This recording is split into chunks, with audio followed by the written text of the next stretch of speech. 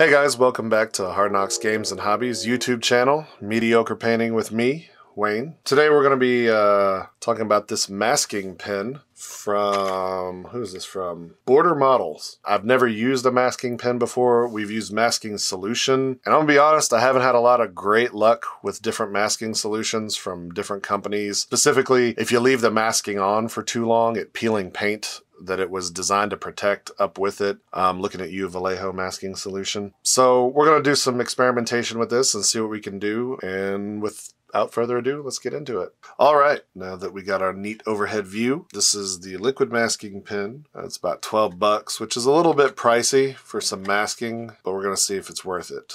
It works kind of like a paint marker from what I can tell. I think this is the 1mm pinpoint, so it's pretty fine point. This was recommended by some of the Gundam folks that I know, so we started carrying them, and I don't know how many we've sold, but so as you can see, it inks out like a paint marker, so you can really do some cool stuff with this if it works like it's supposed to. We're about to find out, but I can see this being very useful for doing like striping effects or, you know, glass canopies on various vehicles and jets and things like that. This would be great for painting around the edge and not wanting to get it on your clear parts. But I just got my turret here from I think it's a Sakaran battle tank that I just wanted to do some experimentations with here on camera to see how this works. So we're gonna do like a chevron here on the turret lid. Come on, dispense. There we go. So I can see that this is gonna definitely take some getting used to, because that is a very thin line, very thin amount of product. Okay, there we go. So we're just trying to see how this works here. I'm not the world's best at drawing straight lines, and you know the stuff is dry when it turns light blue. Like right here, if it's still dark, kind of green, it's not dry yet, so we're gonna let that dry. I'm gonna use some Aldebaran Red from Scale 75. Shaker ball. The biggest test will be how does it react with the paint that's underneath it. My good friend Allison had a great suggestion for peeling masking, and that's using one of these silicone tipped brushes. And so far, when our experiments we've done, it's worked really good. In the past, I've always used a Q-tip, or tried to just like a Q-tip, modeling Q-tip, or just tried to rub it off with my fingers. But this seems to work pretty well. So try to peel this masking off.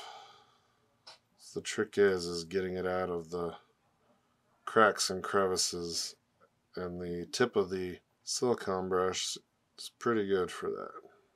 That seems to have worked pretty okay, except for actually painted over my masking on one part of it because I'm dumb. Not the crispest line with the pen, but that's just because I'm getting used to using it. I've never used one really before till today. So except for me getting out of the lines of the masking, you know, it seems to work pretty well and comes off pretty easy. So the applications for this are pretty good. I'm trying to see what would be best for doing mass area contrast paints, because we're getting ready to start the my baggage train for my Empire Army.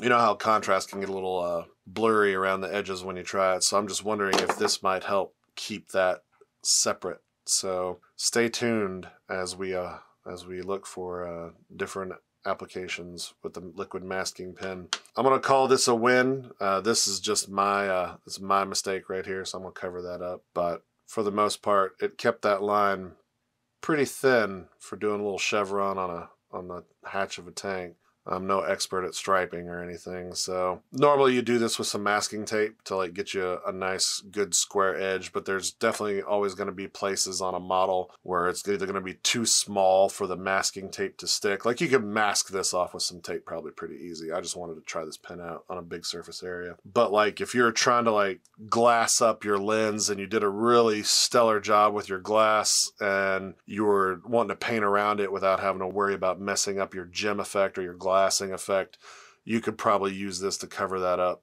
pretty easily and keep a nice like sharp edge around it, so that the rest of the work on your model doesn't overspray, or if you gotta like try to do some highlight effects with an airbrush, or you're trying to do some glazing. So like this has multiple uses. This isn't the best use, obviously. This was just something so we could show it on camera. a little easier.